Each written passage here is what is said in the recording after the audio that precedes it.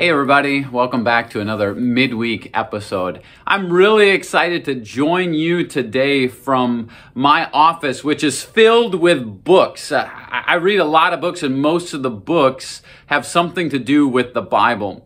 And that's the question that I want to tackle this week, because one of you gave me a question that launched me into a search to say, what do we believe as Lutherans about that? And here's the question. What do Lutherans think of the Apocrypha? Now, if you've never heard that word before, the word Apocrypha means hidden books. And it actually refers to, in especially Catholic Bibles, there is a section of books numbering 14 between the Old Testament and the New Testament. And as Lutherans, we don't include them in our canon of scriptures, but Catholics do. So what do we as Lutherans think about the Apocrypha? What do we think about these books? Well, first of all, just to give you a little bit of background. So these books were written during the time frame between the Old Testament and the New Testament. So the last book in the Old Testament was written around the year 400 BC, and then the New Testament started to be written in the first century. So there's about a 400-year period where these books are being written. And they're books that cover the history of the Jews during that time. They're books that cover wisdom writings, which would be very similar to some of the wisdom writings that Solomon would write. There would be books that covered liturgies and songs and hymns and prayers that the people utilized.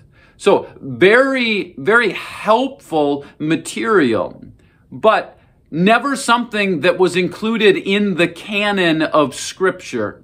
Never something that Jesus referred to and said, this is spoken by God. Never something that the New Testament apostles quoted in their writings as the Word of God. They exclusively instead quoted from the Old Testament. And yet, these books are not evil. These books are helpful for us understanding what happened historically at this time and how the people worshiped and tried to make sense of life. But these books also contain errors. They contain historical errors. They contain theological errors. And this, unfortunately, is what has crept into, at times, the theology, historically, of the Catholic Church. So, praying for the dead, or praying to the saints in heaven to intercede on behalf of us, or giving alms in order that you might attain or secure your salvation. All of these are referenced in the apocryphal books. And all of them directly contradict things that Jesus himself and the other biblical writers said. So we have to caution ourselves there. It is not on the same level as Scripture. In fact, it wasn't declared to be on the level of Scripture until the Council of Trent in 1546, and Catholics have used it ever since. But what do Lutherans think of the Apocrypha? Maybe it would intrigue you to know that Luther actually included it in his German translation of the Bible that he worked on in the early 1520s.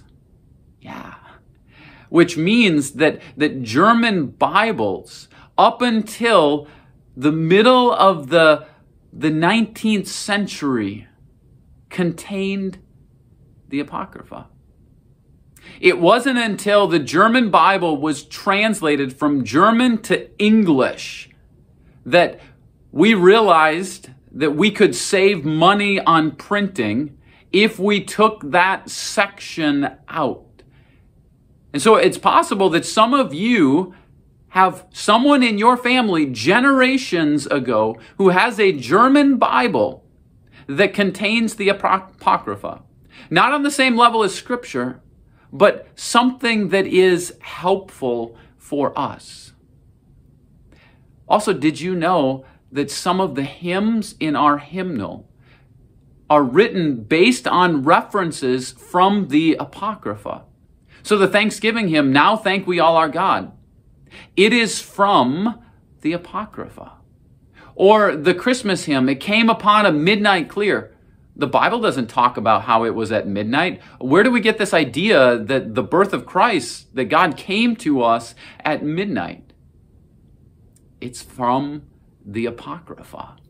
Or a hymn that we introduced a couple of weeks ago, "All you works of God, bless the Lord," a beautiful Jamaican hymn. Yeah, it's actually based on words from the Apocrypha. So as Lutherans, we can utilize the Apocrypha. We can respect it. We can appreciate it as a historical document, which in many places, though not all, is aligned with what we believe about Scripture. So if you have somebody in your family who's Catholic, maybe you ask them a little bit more about these books of the Apocrypha, or maybe you ask them for a translation of their Bible, to familiarize yourself with these important historical books. But realize, as you read them, yes, there is truth. Yes, there are echoes of Scripture. But these words are not Scripture. So continue to read your Bibles. Thanks for joining me today. I'll see you again next time.